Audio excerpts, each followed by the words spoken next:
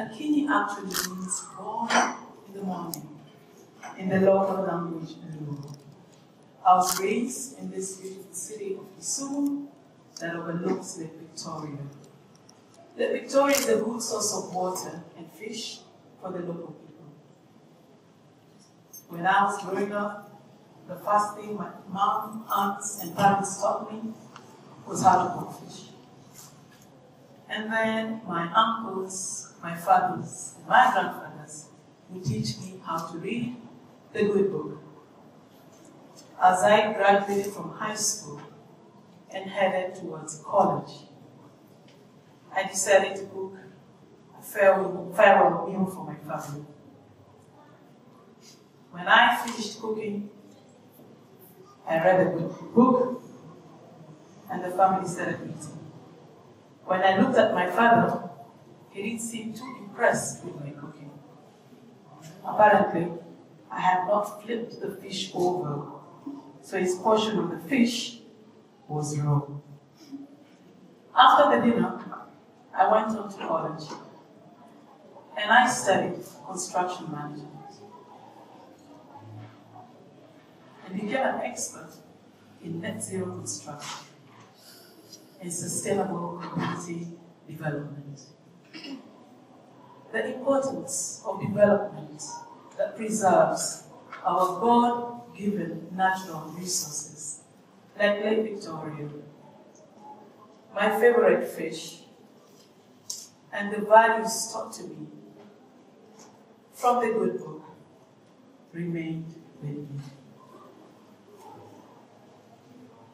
The good book says, be fruitful and multiply. And in Africa, we have done so. We get married, one man, many wives, many children, many grandchildren. So we have relatives that we like and relatives that we do not like as much. As a result of our multiplication, the African population is heading towards 1.5 billion people. As we head towards 1.5 billion people, the rate at which we produce waste is also increasing. Currently, the rate at which we produce waste is at 200 trillion tons a year. This rate includes the rate of waste that we produce directly and the rate of waste that is dumped onto our continent by other people. The good book says, be fruitful and multiply. We have been fruitful in dumping waste within our cities. As a result of the waste that we dump within our cities, we lose 1.2 million people per year prematurely to deaths caused by pollution. We also lose our young children who suffer and die from chronic diseases due to high infant mortality because they live very close to the dump sites. As you look at our cities, we see our dump sites rising. They rise until they become like mountains. They reach aggressively towards the sun. Our natural mountains, like Mount Elgon, Mount Kenya, and Mount Kilimanjaro, also sit almost close to the heavens. Looking at Mount Kilimanjaro, it is a beautiful sight to behold. It is a snow-capped mountain, covered by the clouds, right under the sun. Acacia trees surrounding it. Occasionally, a giraffe or two in the periphery. When we look at our Mount Plastic that we have created, it is also a sight to behold.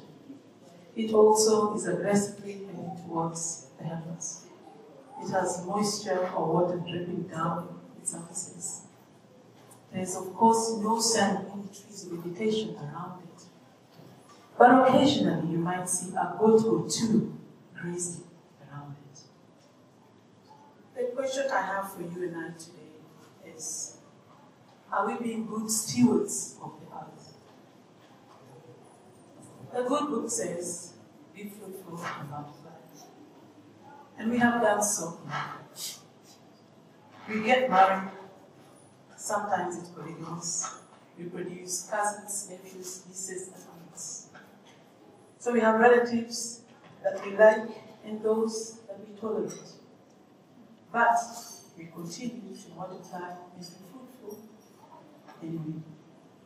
As a result of our multiplication, our African population is approaching 1.5 billion. As we approach 1.5 billion people, the rate at which we use energy is also increasing. Currently, we are at 700 terawatts annually. To meet these energy demands, we've been cutting our trees.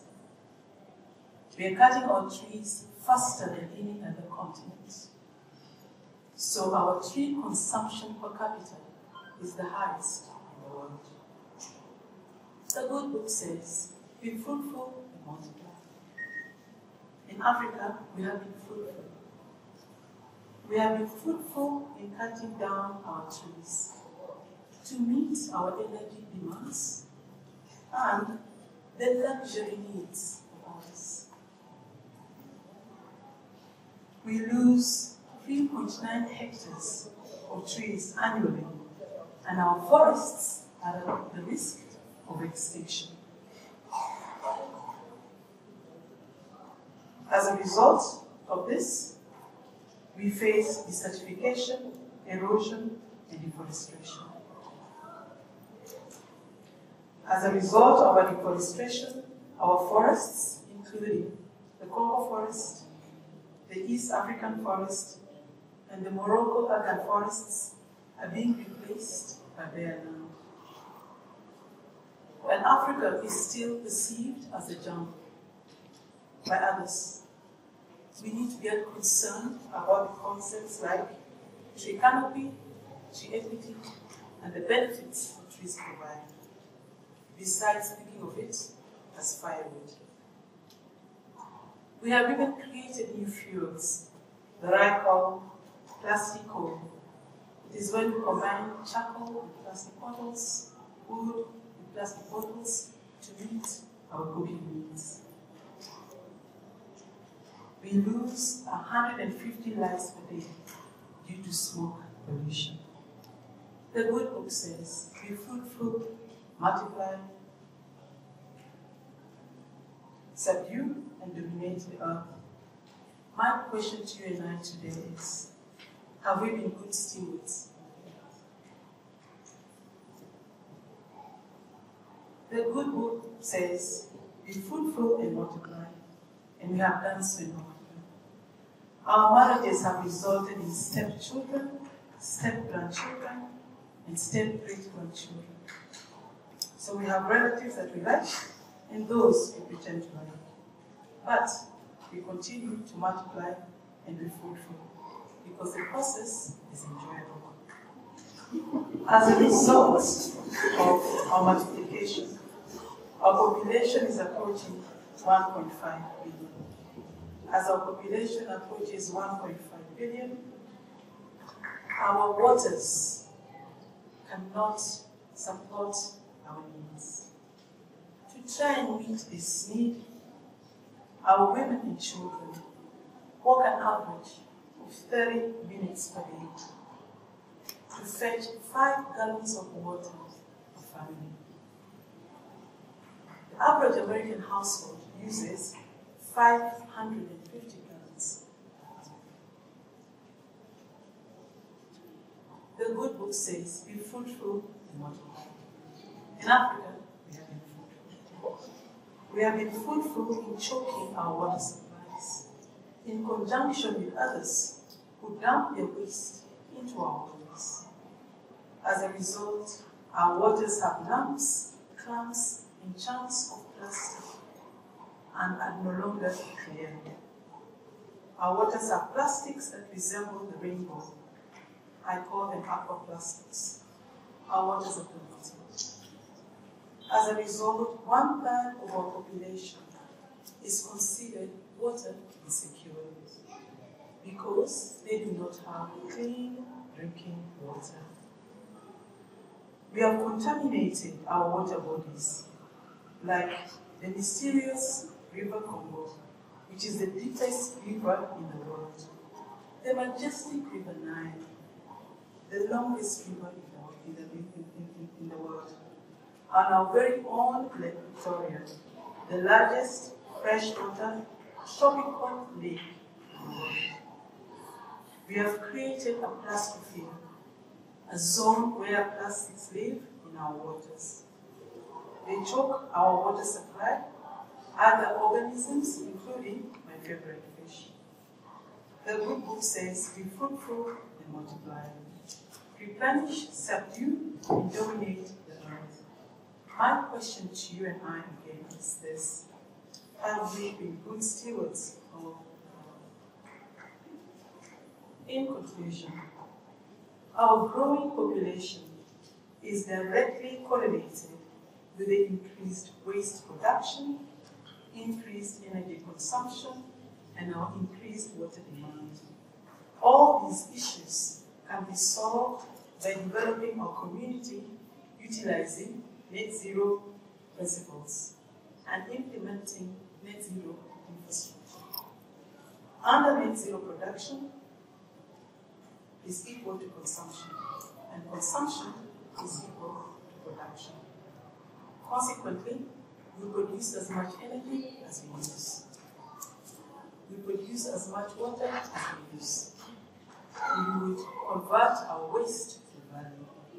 So we use as much waste as we produce. Africa has enough resources to meet our energy and water needs. We do still have underground untapped water. And we have the capacity to convert our waste to value. Finally, in meeting net zero standards, we mitigate carbon dioxide emissions, provide sustainable infrastructure, and strengthen our economy. We can provide new job types, new products, new materials, and open up an avenue for exploitation and employment. In closing, I recently tried to do a family dinner again to try and show off my new skills. I cooked and read a good book, and we began to eat. I looked at my mother's face, and she was not impressed with it. Apparently, a piece of plastic was stuck in her portion of the fish. I thought, next time, I'll try some goat meat. Maybe that time I'll be successful.